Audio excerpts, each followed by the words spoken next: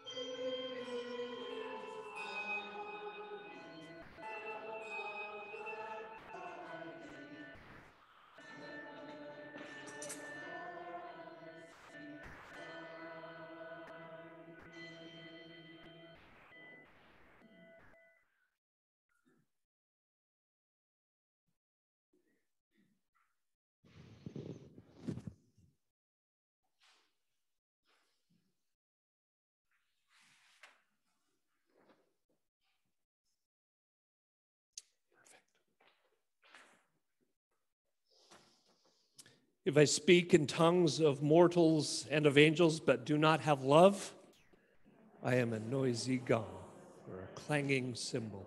And if I have prophetic powers and understand all mysteries and have all faith, but do not have love, I am nothing.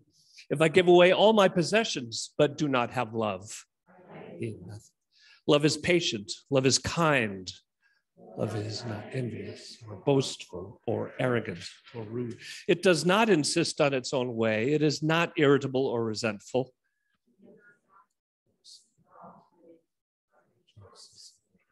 It bears all things, believes all things, hopes all things, endures all things. Today we light a candle of love. Christ is near. We carry that love with us.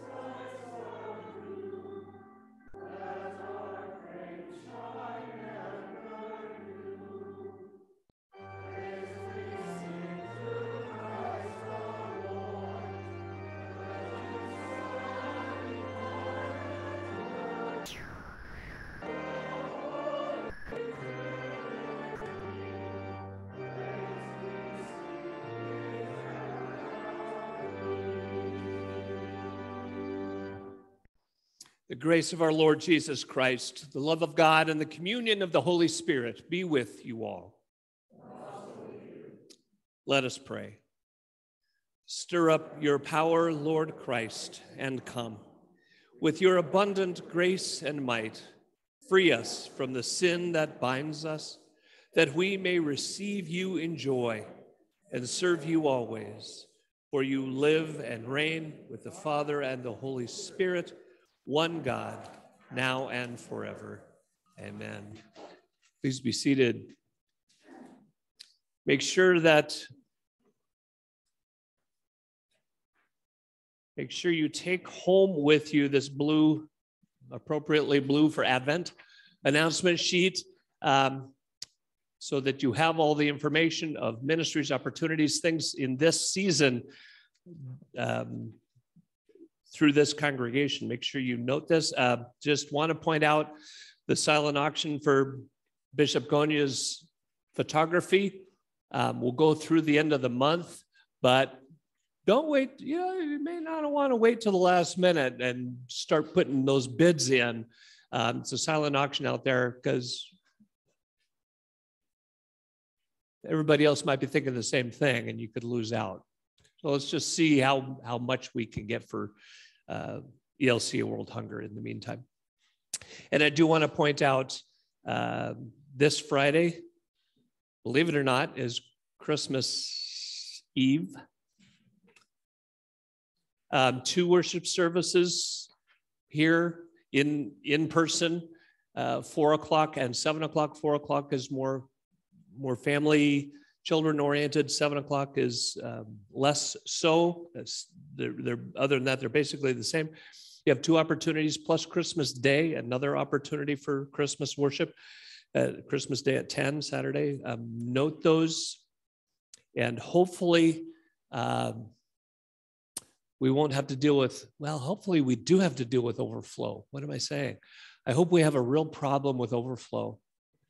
And we will deal with that because we are still limited in our spacing in here, but we've got some contingency plans for out in the narthex. We'll do what we have to do. If you want to worship in person, we will do everything we can to make that safe. There is a Zoom and online opportunity. I think it's at, Sandy, is that the 4 o'clock that's going to be Zoom? I don't know where. Okay, she's teching. Is 4 o'clock the one that's going to be on Zoom Christmas Eve? Okay. 4 o'clock will be on Zoom if you're not comfortable in person. Let the word of God be proclaimed among us.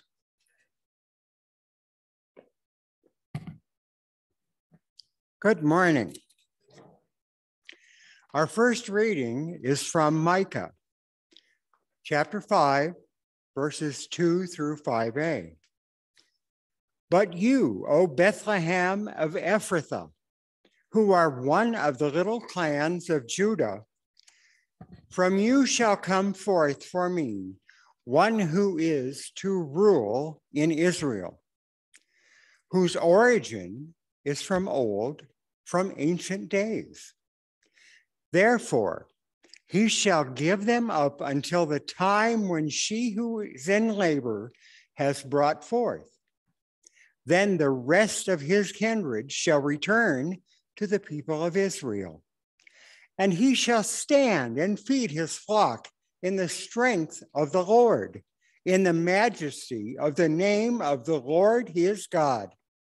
And they shall live secure. For now he shall be great to the ends of the earth, and he shall be the one of peace. The word of the Lord. Our second lesson this morning comes from Hebrews chapter 10, 5 through 10. Consequently, when Christ came into the world, he said, "Sacrifices and offerings you have not desired, but a body you have prepared for me. In burnt offerings and sin offerings you have taken no pleasure." Then I said, "See, God, I have come to do your will, O God, in the scroll of the book, it is written of me. When he said above, you have neither desired nor taken pleasure in sacrifices and offerings, and burnt offerings and sin offerings. These are offered according to the law. Then he added, see, I have come to do your will. He abolishes the first in order to establish the second. And it is by God's will that we have been sanctified through the offering of the body of Jesus Christ once for all. The word of the Lord.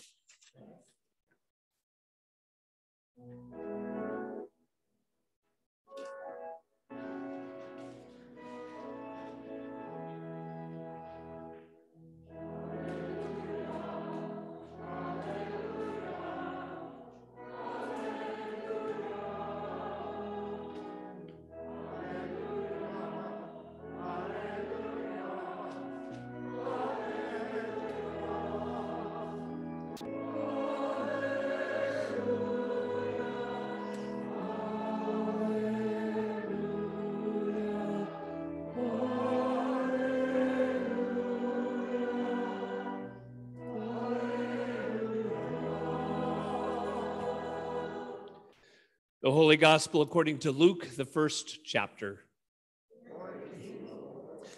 In those days, Mary set out and went with haste to a Judean town in the hill country, where she entered the house of Zechariah and greeted Elizabeth.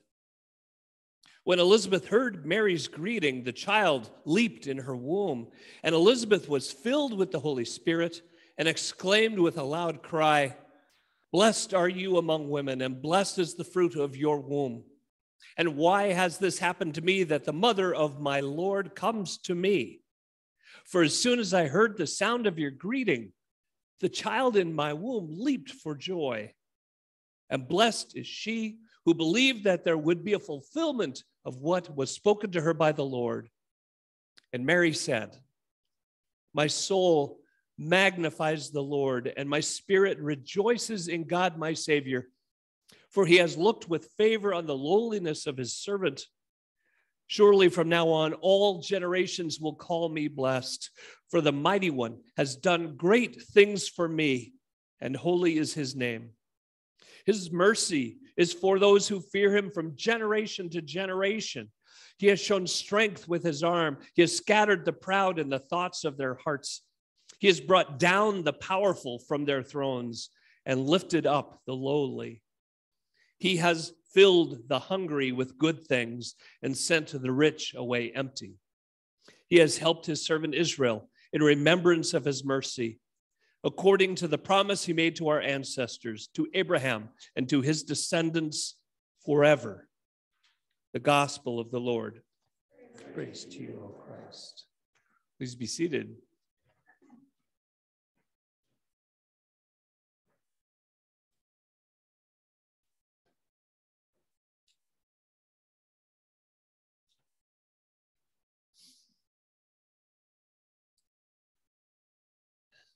I'm discovering that this text, the Magnificat, that has inspired so many songs and hymns and poems and spiritual insights. And I'm discovering that this text is a little problematic, actually. This Magnificat, which Mary sings in response to Elizabeth's greeting, can be difficult. Not because it isn't beautiful, because it most certainly is, and not because it isn't inspiring, because it most certainly is. But I think it can be challenging, at least I'm finding it challenging sometimes, because it is so different than the reality we experience. We hear these words of hope and trust and optimism pouring forth from the soul, the depths of Mary's soul. And they're so different. than what we know and what we experience day by day. The Magnificat ends up sometimes being more of a fairy tale than a description of real life. Here she is, Mary, this young, probably young teenage girl, poor, unmarried, and pregnant. And in those days, every one of those descriptors will lower her status in her community. And when word gets out that she is pregnant and she is not married, she will be shamed. She'll be humiliated. She will be shunned. She may be banished. It's possible she could be stoned to death. And yet she chooses, instead of hiding in shame, she chooses to trust this message given to her by an angel. Who's going to believe her? Everyone else would just push that aside as a bad dream or something and figure out how they're going to deal with this life dilemma.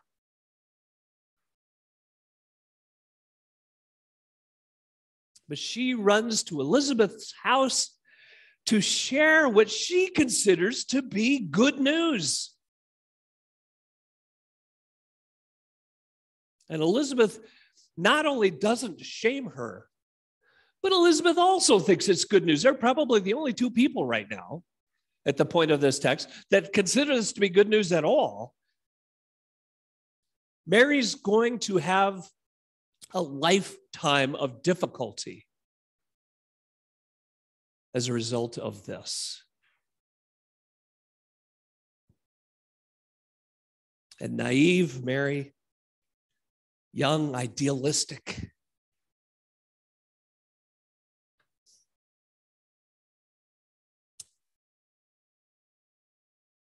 the life of trouble facing her just sings. How wonderful God is. The promises God has made, God has kept all those promises, she sings. The powerful have been knocked down. The powerful that oppress us have been knocked down, and those that are poor and the women and those that are cast off are raised up. The mighty God has done such wonderful things. Holy God, she's singing with a life of difficulty coming her way. Oh, dear, sweet little Mary. You sing this as if it had already happened. Oh, look around you, dear, sweet child. That's not the way things are at all. The powerful are still controlling everything. They're still abusing their power at the expense of the poor and the lowly and the hungry and women. The hungry are still hungry. The victimized are still helpless. Those in positions of power hold on to it. It's true before you sang this song. It's true while you're singing this song. And it's true since you've been singing this song. Why don't you see reality, Mary? And by all appearances, she really believes this.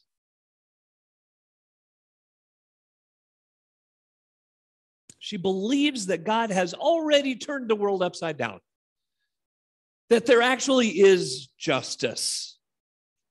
And it's not that she'll be the mother of the Lord, but she believes that all of God's promises throughout history have already been kept.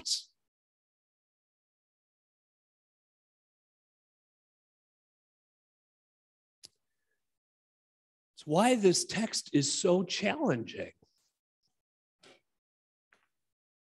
Not only does Mary not see reality, But she's this model of trust and faith and joy and obedience way beyond what most of us will even aspire to, much less achieve. We're supposed to be just as faithful as she is. We're supposed to be just as trusting as she is. We're supposed to be just as obedient as she is. And the comparison puts her light years away. Because we're not that naive. So far too often, we just write off the Magnificat as very nice. Good for you, Mary. We know that's how things ought to be. As she sings through this with her relative Elizabeth, we know that's how things ought to be. But we also know we don't believe and trust like that. We figured that was Mary back then, or if nothing else, it was a poetic license by gospel writer Luke. We're here in our reality, in our world, with our problems. And your faith is admirable, Mary, but it just doesn't seem real. And perhaps you're just too young, too idealistic, too naive to get that. This text is a problem because it's just too easy to write it off, to ignore it, to make it cute. Or worse, use it as an excuse. One more reason not to take Scripture seriously, because look, we got the Magnificat as an example of how out of touch, quaint the Bible is. It's mythical. It's fairy tales.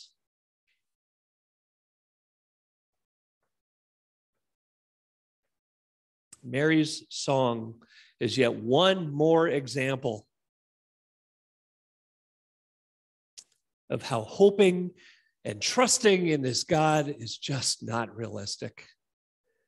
It's beautiful. It's inspiring. But it is not real life, right?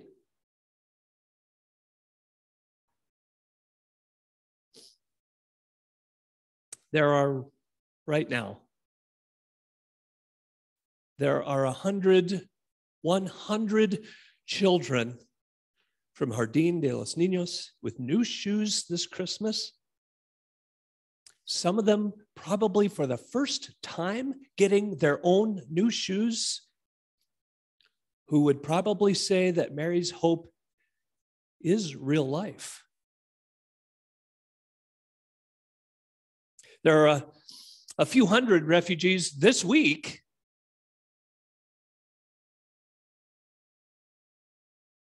who are now safe and living without fear because of the work of Border Servant Corps, who would probably say that Mary's Song of Hope is real life.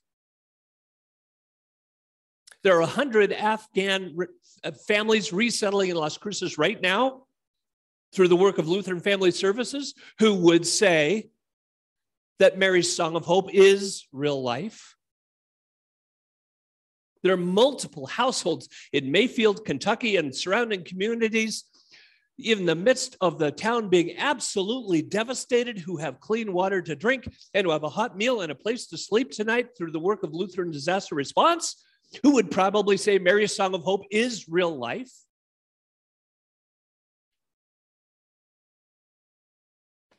There are people, because of this congregation, who are being comforted in their grief, who are being prayed for in their illnesses, who are being loved in their queerness, who are receiving justice with their dark skin, who would say that Mary's Song of Hope is real life. There are children at Conley Elementary School who have new clothes and whose parents are comforted knowing that their children will eat lunch this week, who would say Mary's Song of Hope is real life?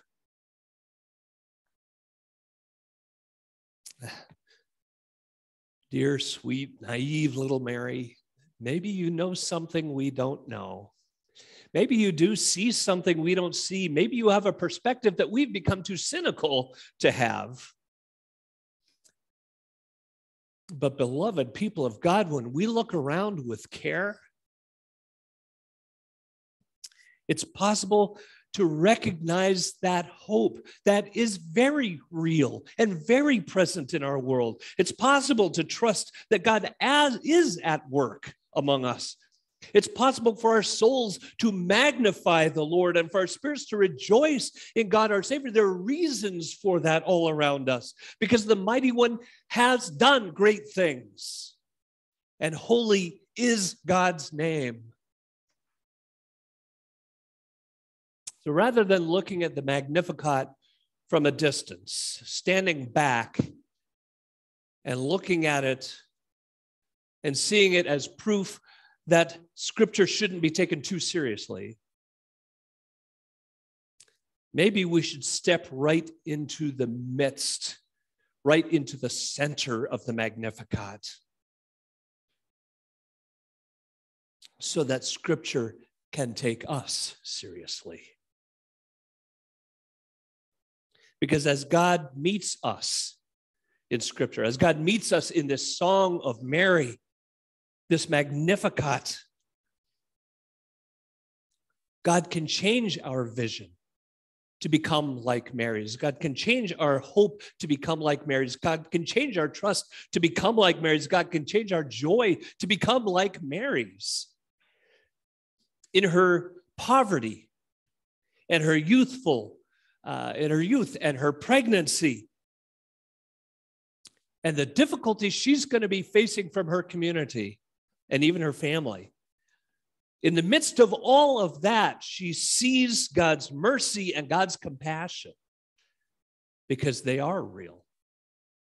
That is real life, which means for us, in the midst of our cynicism, skepticism, pessimism, we can see God's mercy and compassion because it is real life.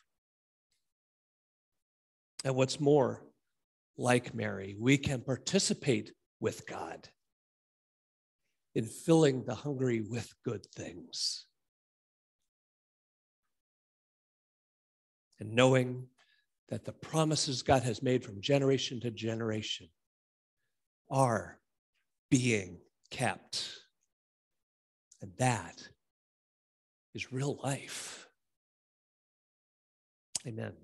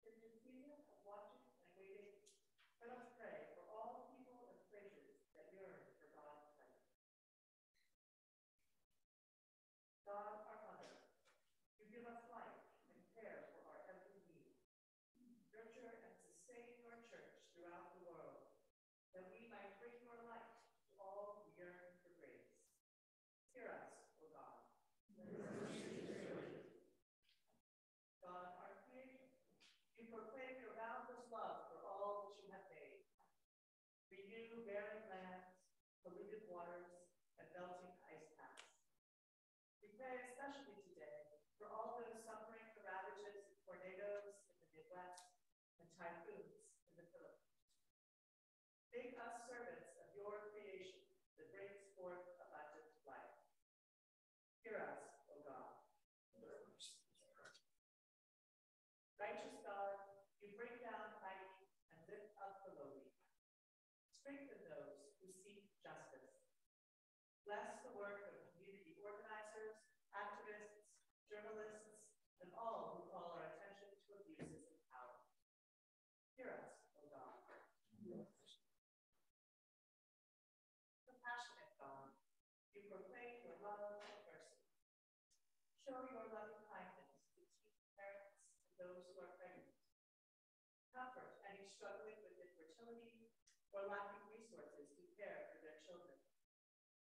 Be with all who are suffering today in mind, body, and spirit, especially those we now name, aloud or in our hearts.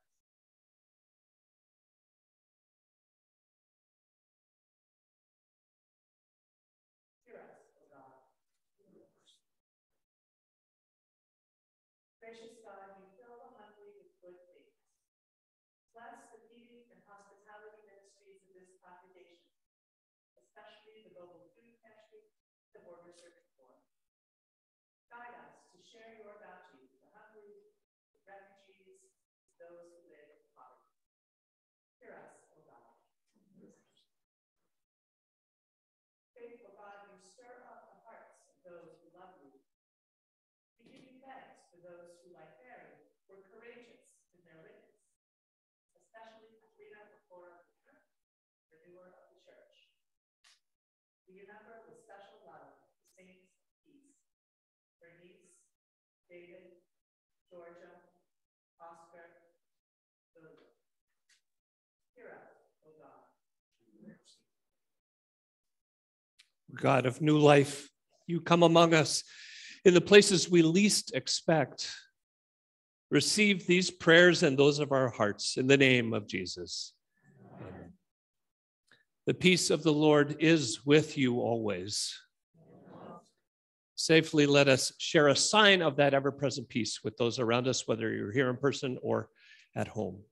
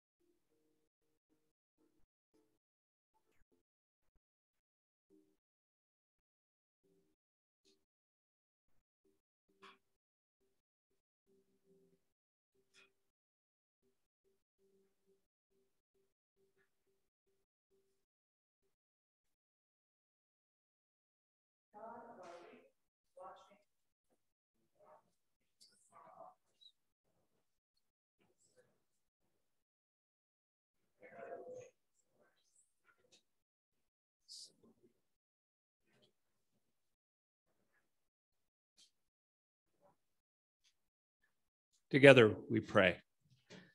Our Father in heaven, hallowed be your name. Your kingdom come, your will be done on earth as in heaven. Give us today our daily bread. Forgive us our sins as we forgive those who sin against us. Save us in the time of trial and deliver us from evil. For the kingdom, the power, and the glory are yours, now and forever. Amen. Blessing for those that are watching remotely, that are participating in worship through YouTube. May the blessing of God, who provides for us, feeds us, and journeys with us, be upon you now and forever. Amen.